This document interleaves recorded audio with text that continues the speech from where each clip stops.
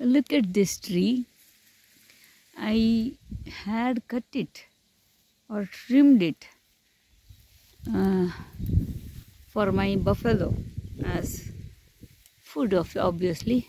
It's called sababul and it is developed or by the animal husbandry department long ago.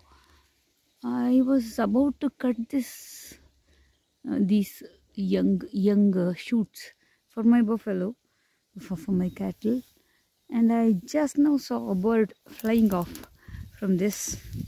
It has chosen this super bush to build a nest, I thought. But what is happening here? See, what is happening here? There is no nest, but I can see the egg. Poor thing. Maybe its nest, built nest, has got destroyed for some reason, and it might have urgently in need of a nest, and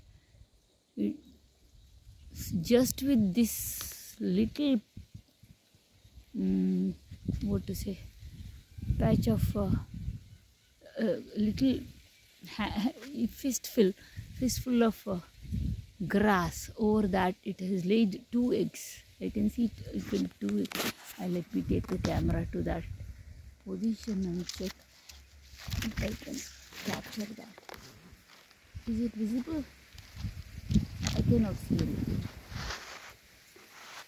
Hopefully it is visible. Let me check how many are there. How many are there? 2 are there. So the eggs are already laid and it is maybe trying to it was not trying, it did fly off from this nest just now. So what I can assume is, after laying the egg, it is going to build the nest, complete it, and then do the what to say, incubation business. Poor thing. I'm not going to disturb this now. We will find something else.